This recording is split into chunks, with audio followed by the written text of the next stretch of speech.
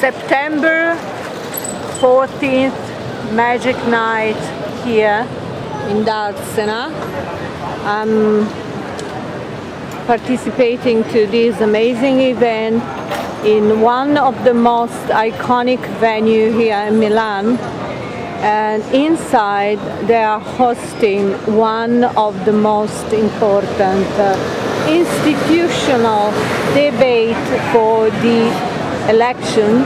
And you know, we are changing the major possibly, and this is the front space of this amazing place where the nightlife of Milano is sparkling mostly every day.